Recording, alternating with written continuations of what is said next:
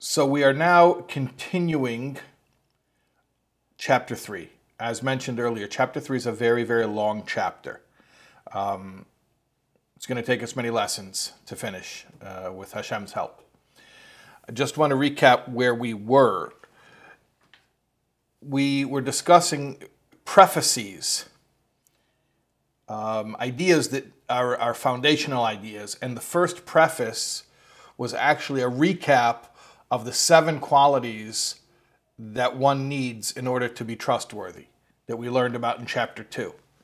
So we just did that, and then we were mentioning how Hashem is totally in control in a unique way, unlike any other power in creation.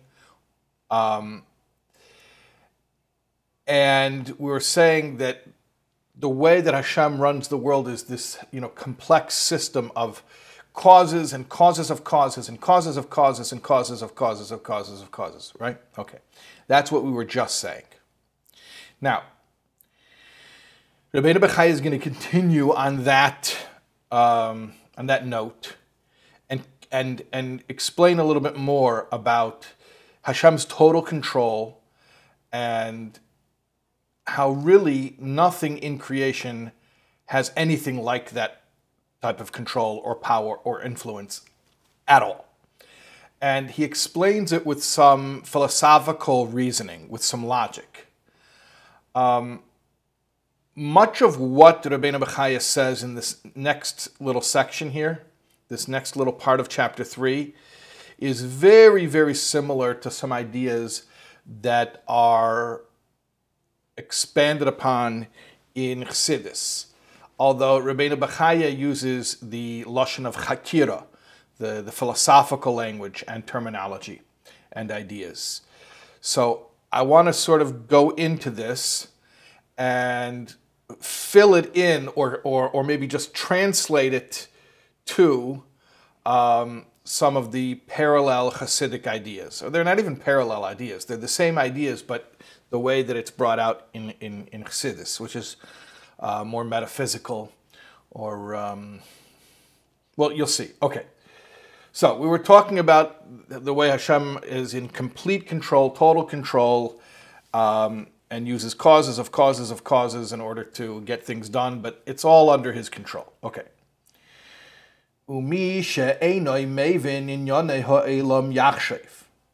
A person who does not understand the matters of this world is going to think. Okay, here's the setup. Someone who doesn't understand how the world works is going to have the following erroneous understanding of things.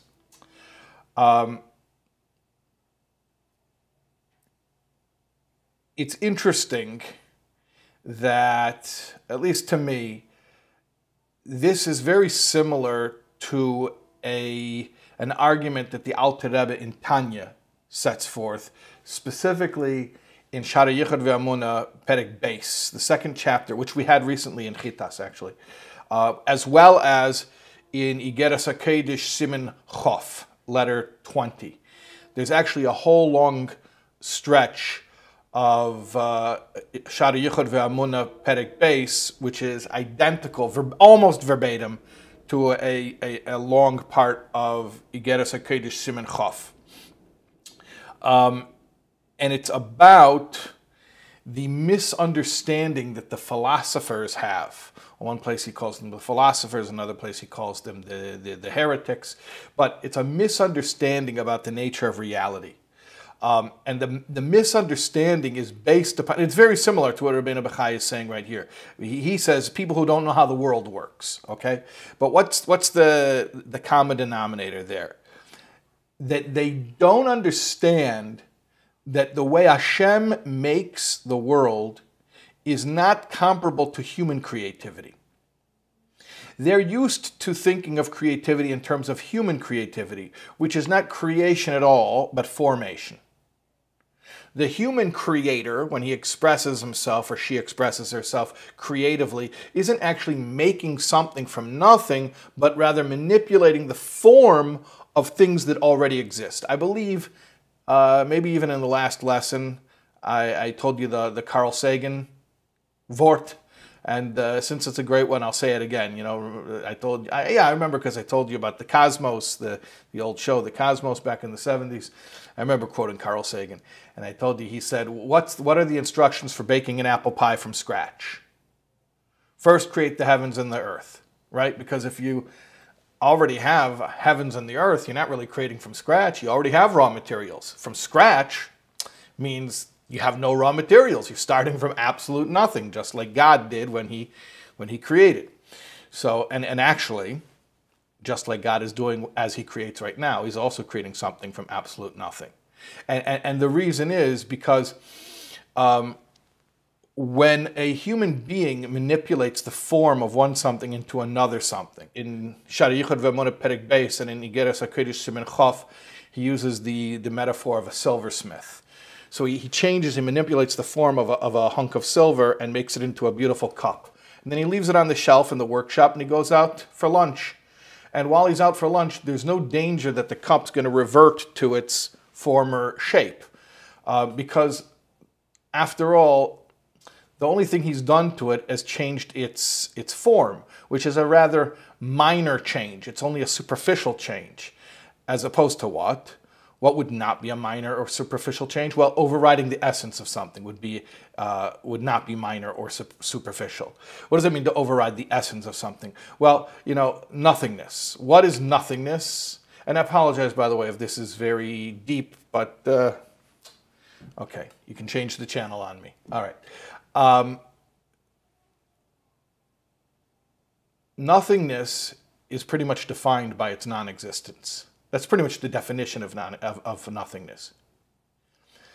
So turning nothingness into somethingness isn't a minor change or a change of its form or superficial qualities or secondary characteristics or however you want to say it. It's overriding the essence of nothingness, forcing it to be its very antithesis. And as such, it does not remain comfortably, so to speak, in that state, and it constantly strains to revert to its essence. So every something is constantly straining to revert into nothingness, because it wasn't always here. Every something that you see, by something I mean a created something, it wasn't always here. Look, you don't even have to believe in creation to believe that. Even those who believe in a Big Bang, there might be other details we disagree about. But no one will say that creation was always here, that matter as we know it always existed. So the fact that it's here right now means it didn't used to be here, and now it's here. It wasn't made from other raw materials. It wasn't like the silver that you change into a cup, or flour that you change into dough, and dough that you change into bread. There were no raw materials. Nothingness were the raw materials, so to speak. There's an old joke about this group of scientists. They want to show up God, and they want to show God that they can create just like God created during the 6 days of creation. Man is so advanced with his technology, we don't need God anymore. So they're going to recreate the creation of man from the book of Genesis. So what did they do? They were reading lines from Bereshis, and they were following it. And God formed the man from the earth's four corners in the shape of a man. They had this mound of dirt, a mound of dirt in an anthropomorphic shape.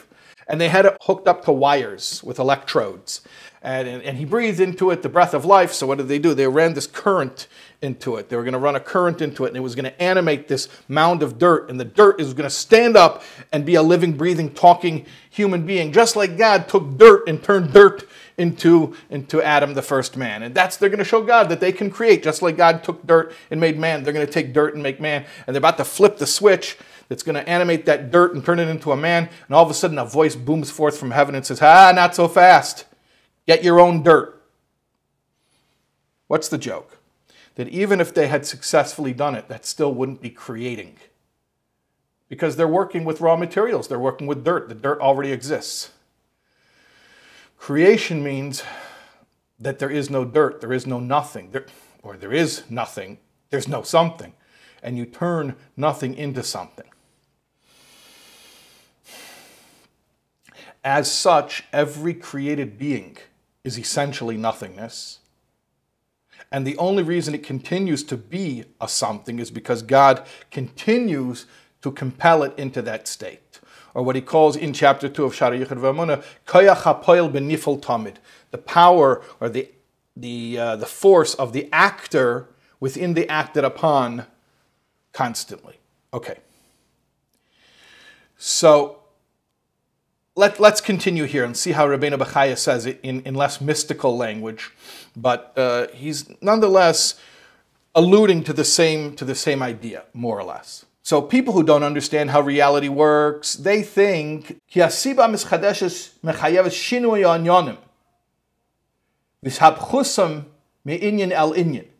a created cause could actually cause change in things or transform them from one thing to another thing.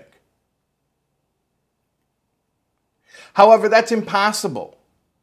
Why? Because v'hasiba chalusha unekala miyes mimena shinui oichiluf ba'atzmam. Because these causes are too weak. These created causes are too weak and insignificant to bring about change or transformation in the essence of things.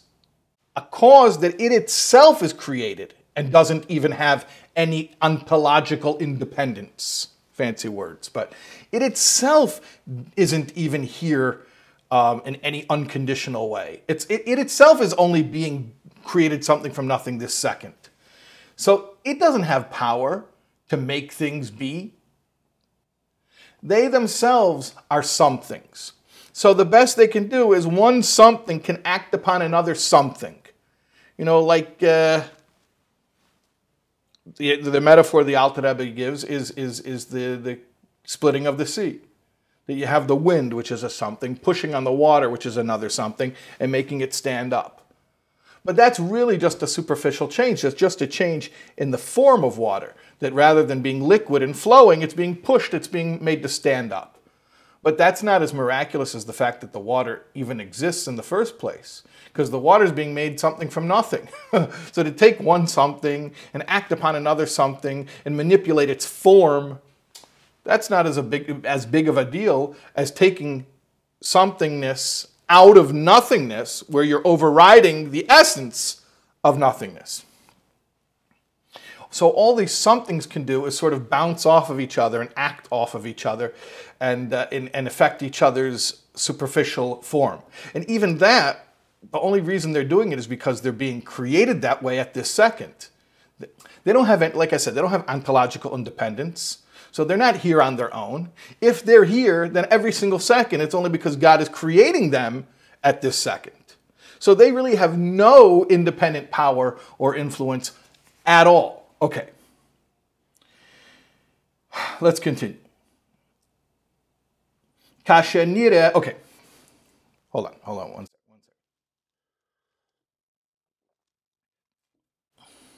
Okay. Rabbeinu Bachaye is going to give us a metaphor or an example, an illustration to help us to wrap our minds around the idea of something from nothing. And as I've been explaining, the idea of yesh ma'ayin, something from nothing, is something that's elaborated upon at length in Chassidus. Here, Rabbeinu Bachaye gives a short but very effective philosophical example. Okay, continuing inside. When you see that a single grain of wheat produces 300 ears of wheat, highly disproportionate yield. I mean, that's nature. That's what it generally does. What I'm saying is that the ratio that one little kernel of wheat, when you plant that kernel of wheat and it grows 300 ears of wheat. And then each of those 300 ears of wheat has within them 30 more seeds, like the original seed. So you have 300 times 30, you have 9,000. So from one planting, a single grain produced 9,000 grains. So one grain has caused close to 10,000 grains. The point is, this is not exactly something from nothing, but it's a pretty close approximation, or as close of an example as we can see in the physical universe. You know, there's Ilava Olol and there's Yesh Ma'ayin. Ilava Olol is cause and effect. Okay, so you hit a ball with a bat. So the bat is one thing, the ball is another thing, and there's a clear cause and effect. You have one thing acting upon another thing, okay? Or wind blowing on water and making it stand up, okay? But then you have yesh ma'ayin, where the actor is not proportionate to the acted upon, to the extent that you might even refer to the actor as nothingness, because it's so insignificant, seemingly insignificant. It's actually the very opposite of insignificant, but it appears as nothing. It's one little grain, and yet its power is that it produces 9,000 grains. There's an old saying, anybody can count the seeds in an apple, but only God can count the apples in a seed. So same type of idea here. How many grains are in a grain? So with one generation, there's 9,000 of them. And then and then obviously that number becomes exponential. Each time you go and you plant each crop or each yield, you replant it, so that number increases exponentially until very quickly you'll have numbers with absurdly large numbers, trillions, quadrillions, whatever, numbers that we can't even count. And it could all start from one grain. I mean, think about it. Ostensibly, in your lifetime, one grain that was planted when you were a child has produced how many grains through the generations, through each year of crops. Like some type of number we couldn't even count, some astronomical figure. And the point is that that's a glimpse or a glimmer of yesh ma'ayin, of how there can be something from nothing, how a tiny origin can produce this massive result. So that's almost like a something from nothing. Where did it come from? How? You can't fit that many grains. You can't fit 10,000 grains in one grain. So it didn't come from it in a sense of a cause and effect of a something from a something. The way it came from it is very akin to something from nothing. And we see this operating in the world. And it gives us a glimmer into the idea of something from nothing. This is what Rabenu Bachaye is saying. Okay, so he says, somebody who sees how one grain produces 9,000 grains,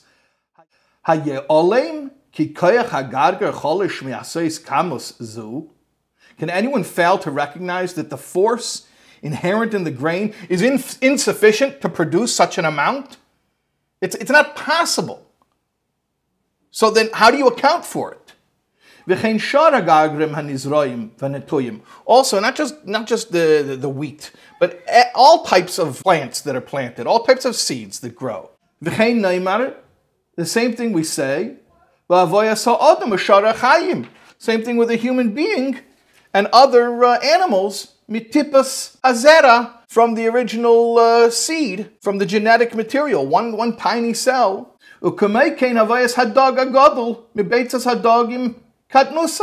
Or also like a big fish that grows from a tiny little egg.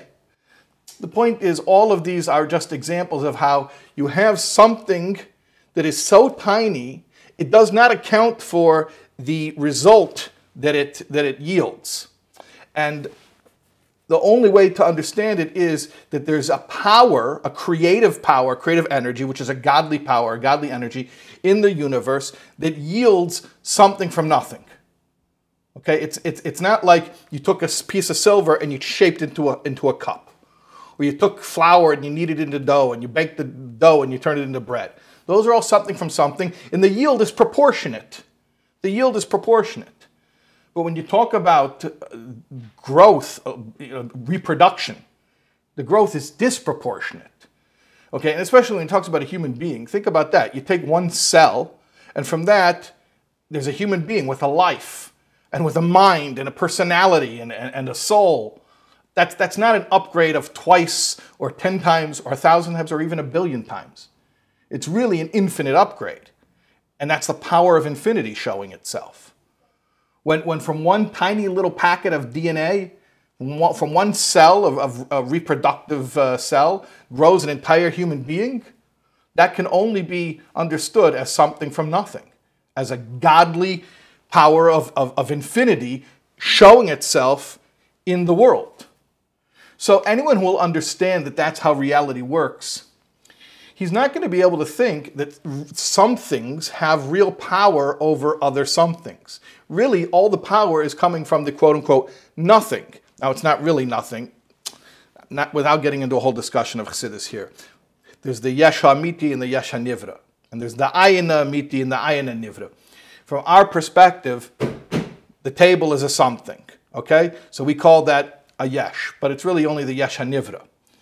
Okay, and then we say that the Koyach Elaki, the godly power which brings the table into existence, relative to us, we call that ayin, because we can't chart it and we can't relate to it, and it's just completely beyond our senses. So from our perspective, we call that ayin, we call that nothingness. The truth is it's the exact opposite. That's the Yesh HaAmiti, that's the real something. And the created beings are not really a yesh. They're the ayin amiti, the real ayin. Why are they ayin? Because they don't exist. Chas v'shalom, that's Buddhism. We don't say the world doesn't exist, but it's not ontologically independent. It doesn't exist for itself. It may have an existence, but not its own. It's borrowed existence, or it's the extension of God's existence. Okay, I told you this is going to be a deep class, so I hope everybody's following. Okay, let's continue inside. So therefore, let's get a little bit more practical. So preoccupying oneself, trying to advance what the created may be exalted has delayed, or to delay what he has advanced, or to increase what he has decreased, or to decrease what he has increased, from material acquisitions, from physical stuff. None of it makes sense. It's all futile. He says with a condition, with a caveat, Mibli sabev elkia mitzvahs avedase v'kibul terase, unless it is in order to cause the performance of mitzvahs or service of Hashem and learning Torah. Why is that caveat there? So the Marpa Lenefesh, one of the commentaries on Chovos HaLevavos, explains, because then you actually have Bechira. Everything's in the hands of heaven except for one's awe of heaven. So, how the world conducts itself, we don't have any control. That's completely Hashem's control. But how we conduct ourselves, morally speaking, choosing right from wrong, that Hashem leaves to us. We have complete control. So when it comes to something that's spiritual, Torah and Avodah, and mitzvahs, then yes, then toil is not misplaced. It's not futile. It actually is well spent. But then go and figure how much energy do we put trying to change material matters, and how much energy do we put trying to become, spiritually refined, right? Kind of lopsided. At any rate, let's finish up. Chalish sakorba midas yidiyase.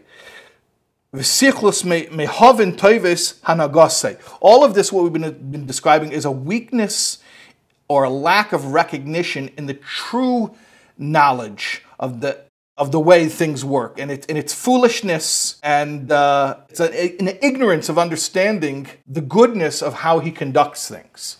But it's all based on a misunderstanding of the nature of reality, or the nature of existence. Okay. Let's go a little bit further. Oh, yeah, I wanted to share one thing. So this is a sicha from Chelik Lamed Aleph Lakuti Sichas. It's a Purim sicha. But you see here in Ois Daled, Liyeser Bir Ubagdama. The Rebbe is explaining a concept here. You're not allowed to rely on a miracle. Furthermore, Torah says, Hashem will bless you in all that you do, dafke, right? Da'af shibirkas Hashem he sashir, even though it is the blessing of Hashem which enriches. So which one is it? And we've spoken about this a little bit before. Which one is it? Is it that you've got to do it? Hashem will bless you if you put out effort? Or is it Hashem's blessing? And if it's Hashem's blessing, then why do you have to do anything? So we mentioned this before in an earlier class, but the Rebbe explains here in this sicha how the only reason for the natural action that we put forth is to provide Hashem with plausible deniability. That really everything is from Shem Havaya. It's all miracles. It's all miraculous, but he doesn't want it to appear so. So we provide him with an alibi so that it can appear natural. But really, he's giving us everything as blessings, and all we're doing is working in order so it shouldn't appear that it's a gift, that it's all bread from heaven. Okay, so therefore, what emerges from this? Somebody who toils, as Rabenu Bachaye was talking about, someone who toils in trying to speed up what Hashem is delaying, or delay what Hashem is speeding up, or to increase what Hashem wants to decrease, or decrease what Hashem wants to increase, all that stuff is totally futile. And when it comes to making a living, the Rebbe says here an incredible mashal.